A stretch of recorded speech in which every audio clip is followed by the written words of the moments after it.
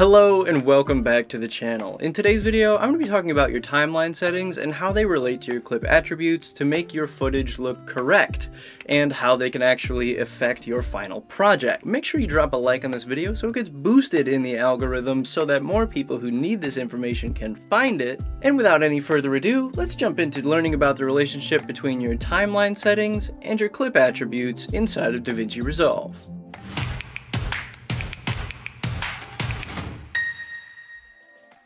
Here we are on the media page inside of Resolve. I'm going to bring in this clip of some leaves that I have, and I'm going to get this message. Change project frame rate. The selected clips have different frame rate to the project. Would you like to change your timeline frame rate to match? You cannot undo this action. So this is where we lock in. So we can either match our project to our clip, or we can match our clip to our project later. So right now, I'm going to click on Don't Change so that I can show you what happens. So we have a clip now in our media pool, and we're going to navigate on over into our edit page. Now that we're on the edit page, we're going to drag this into our timeline. So now, for clip attributes, what we're going to do is find our clip, so this clip up here in our media pool. I'm going to right click it, and then I'm going to come down to clip attributes. And when you click on that, this clip attributes window will open. Today, we're going to be focusing on the video aspect, and very specifically inside of clip attributes, we're going to be focusing on our video frame rate. So that's where we're going to find that. And then also today, we're going to go to File, Project Settings, or just hit Shift 9 to get here. And we're going to go through our timeline format right here. So we'll have resolution, pixel aspect ratio, timeline frame rate, which we just decided. This is what throws the warning message when you first bring a clip into a project. So the default inside of Resolve is 24 frames per second. But if you shot your clips in 60 or something like that, and you want to play back in real time, you're going to go ahead and hit change when that message pops up. And then this right here, this grayed out number will be 60 instead of 24. Now you can still adjust the playback frame rate in here. So we'll say for our 30 frame per second clip that we saw when we opened our clip attributes, we'll go for a 60 frames per second playback frame rate.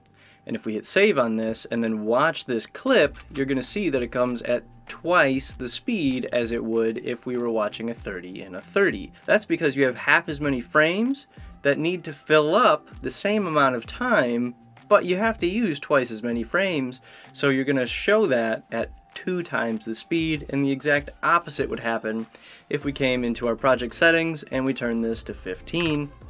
Now we're going to see that at half speed because you're only able to show 15 frames per every second, even though the clip contains 30 frames worth of data per second. So another thing that you're going to need to know about your project settings and how to get your timeline to look how you want it to look and behave how you want it to behave is going to be your timeline resolution here.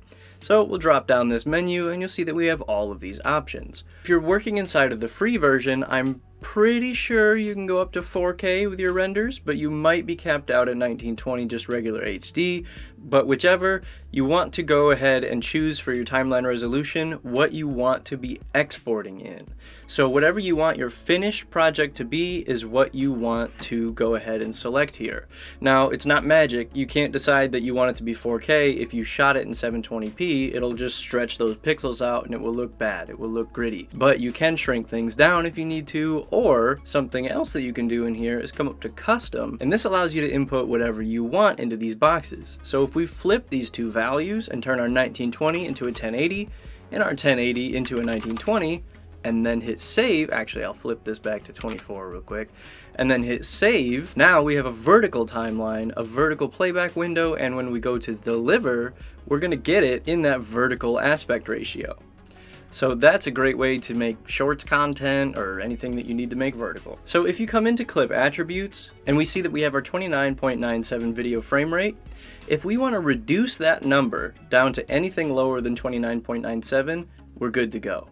But if we want to bring that number up, we just absolutely cannot do it. You're going to turn red, and the reason that is because Davinci cannot make frames that don't exist to populate that space. So if you shoot in 120, you can go ahead and use clip attributes to bring that down to something like 24 if you wanted to, but you can't bring it up past what you shot in. One last thing inside of our project settings here, we have our pixel aspect ratio. So a pixel is basically what a digital image is made up of. It's a tiny little dot, and when you have enough of them put together, you have a digital image. So our pixel aspect ratio is normally going to stay on square, but if we change it to CinemaScope, it's going to take all of those pixels and pinch them in.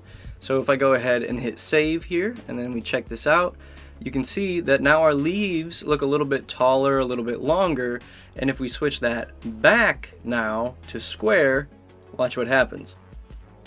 Boop. They go back to how they were before because my camera shoots with square aspect ratio pixels. And there's a very good chance that your camera shoots in square pixel aspect ratio as well.